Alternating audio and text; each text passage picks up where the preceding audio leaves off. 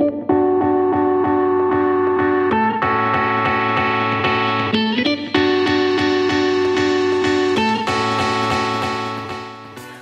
ROC-stars, this is June here, and wherever you are around the world, I hope you're having a fabulous day. Thank you for being with me again, and a super warm welcome to all my new subscribers. Today's episode will be the third in the Mischief in Melbourne series. Now, I am using the term Mischief rather loosely. Just be glad it wasn't mayhem in Melbourne. Now, I do love being in Melbourne, as you can tell, because of the space and the food. I am well fed when I go back to Melbourne, and on most mornings I get fresh eggs, toast, coffee and a book. So it's a very healthy diet, complete with fiber. And we get fresh organic eggs because we've got our own chooks. And sometimes these chooks, they escape, and we have to shoo them back to their coop.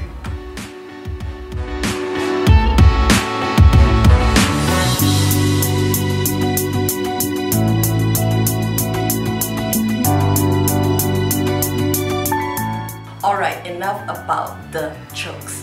Today's episode, as you know, or probably can tell by now from the title, that it is going to be a book haul video, and I'm very excited to share with you all the books that I lugged back from Melbourne. I'm just going to show it to you here. There you go. There you go. There you go.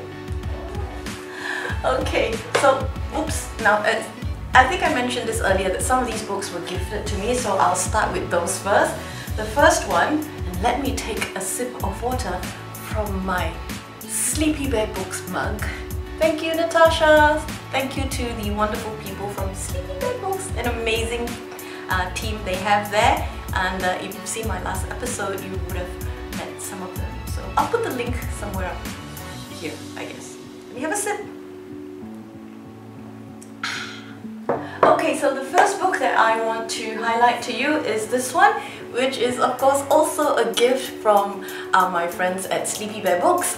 This one is an Aussie classic. It's called Picnic at Hanging Rock, and it's got this very vintage looking cover. And I do remember watching this this movie actually. I think it was a telemovie, and I don't know if you guys are probably too young, but if you are, well, grown up and old enough to remember, there used to be an Aussie TV series called The Sullivans, and there was a character in this TV series called Mrs. Jessup, and I think she was actually in the telemovie for Picnic at Hanging Rock. It's kind of a dark tale, I remember, so I am looking forward to reading this. So thank you to Sleepy Bear Books for this. The next book is another Aussie classic. This one is Playing BT Bow by Ruth Park. As you can see, this one, it's rather old. Yes, this is also gifted to me. See, I have to say thank you very much to Prof. Prof is the a term of endearment for my brother-in-law. He has a lot of books, and so that's an advantage when I go to Melbourne, because he has a lot of books, and it means I get a lot of books too from him. So another one here is James Joyce by Dubliners. Dubliners by James Joyce. Here you go. Okay, I know I've not read a lot of these books because I know they're classics, but you know, I've not read a lot of them. So I'm really looking forward to being able to, you know, take my time and enjoy all these books. And I'm sure a lot of them were also books for high school as well. This is one, Brave New World by Aldous Huxley. Of course, I chose some of these books from my brother-in-law's collection because of the covers as well. You know, I do judge a book by its cover. You know that already. Okay, so I like this one. I like the simplicity of it and the color. It's so stark. I just love this. This one, Bridge to Terabithia. Now, the reason why I picked this book, I remember, like, I think it was in one of the book club sort of a group on Facebook, and someone asked which book made you cry. And you know what? The only book that I cried over was what's that? Oh, it just slipped my mind right now. Monster, little boy and monster. Okay, I'm sure it'll come to me eventually. But anyway, somebody posted that reading this book made them cry. So I picked this up because I wanted to know what was in the story here that made that particular reader cry. But anyway, again, you can see this is a very old cover. I prefer like really old covers, if you know what I mean. I do like, but I prefer older book covers. I mean, it's got a very sort of like 70s vibe to it. I mean, if you look at his jeans, okay, I think they're bell-bottom, so you kind of know it's probably... Let me just have a look. There you go, 1977. There you go. Okay, so there's this one. Of course, here's another classic. And I love this cover. It is just absolutely adorable. This is The Great Gatsby, but of course, okay. I love this cover as well. Look at that. Oh, so pretty. Okay, and then I heard a lot about this book. It's Tracy Chevalier's Girl with a Pearl Earring. I've not read this, but I will now that I've got the book. I'm intrigued by this, so that's why I picked this one. All these, again, like I said, gifted to me.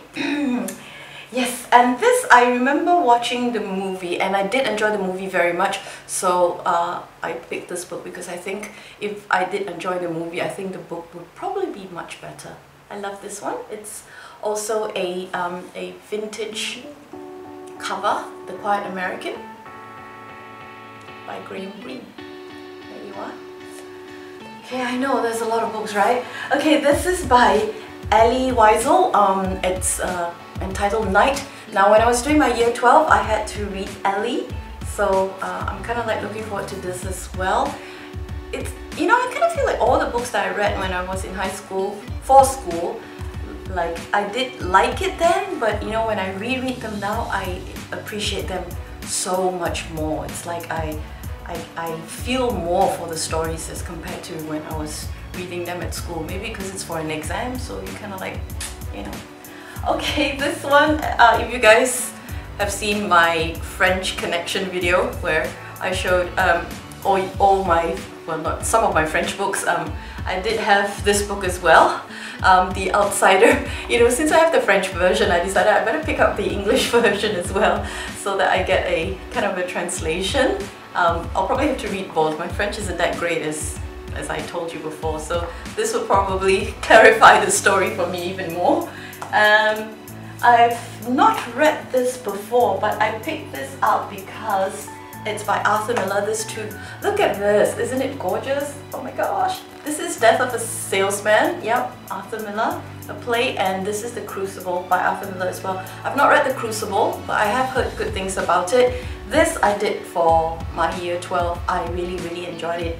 I reread it again recently, and yeah, I love it. And actually, I'm watching the play on YouTube. I wish I could see the version where I think Philip Seymour Hoffman played the role of Willy Loman. I believe he did, the late Philip Seymour Hoffman. Yeah, I would have liked to see him play the role of Willy Loman. I think that would have been so super cool. So, oh no, there's a bit of a cut here, but anyway, so that's that, and that's that. This is so pretty, but that's not all. I also got this. John Steinbeck. I did read John Steinbeck in high school as well, and I love these covers. They are so gorgeous. They're beautiful. I'm just happy looking at them, you know what I mean? Alright, now the rest of the books here, you know, when I'm in Melbourne, I love going to the thrift stores. I love going to thrift stores to get all kinds of stuff, right? You know, clothing, sometimes you get some really cool vintage pieces, but you also get to get really good books. I got this one, Stupid White Man by Michael Moore, because my brother, he recommended this book. He said, it's a good read, you gotta get it. And so I listened and I got it. So I haven't read this yet. A lot of people are still talking about this as it's being made into a movie, I believe. The Guernsey Literary and Potato Peel Pie Society. Just the title sounds cool enough. I think I will probably enjoy this, you know, this book. So anyway, so I got this one because everyone's talking about it. So I decided, why not? Okay, now I got this book. Look at that, it's so cute. It's Water Babies, and it's a real, oh, you can see this is so, it's like super duper vintage look. I got it for $1. Can you see that?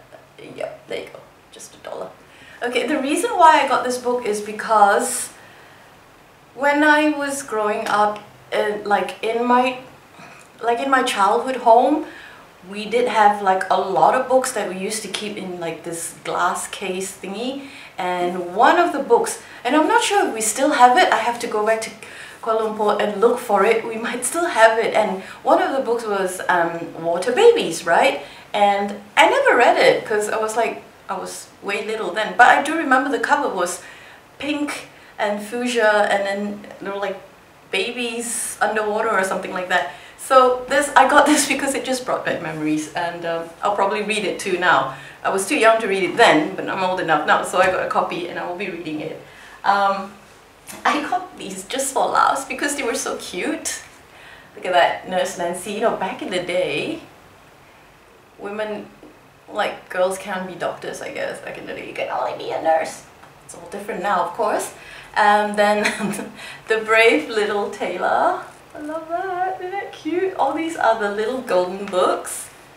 Sure, they're like the boy and the tigers. Look at that. Actually, for some reason, this little boy here reminds me of, if you've watched Hey Arnold, the cartoon, yeah, his friend, I forgot his name. It reminds me of him. Hey Arnold, right? Arnold's best friend. The tall hair boy. Yeah, that was his nickname. Anyway, I got these for 50 cents each. I mean, they were 50 cents. I mean, what do you want me to do? I had no choice. I bought them because they're just so cute. I don't know why. I'm not sure what I'm supposed to do with them.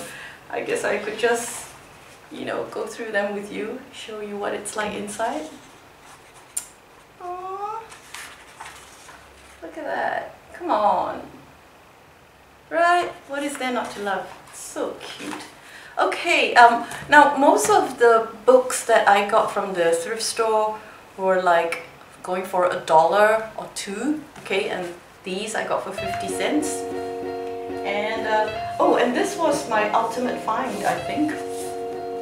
This is a hardcover of All the Light We Cannot See by Anthony Doerr. Again, this book is winner of the Pulitzer Prize. What can I say? Okay, I've not read it yet clearly, and I've got a hardcover copy, and it's in pretty good condition, as you can see. It looks really new.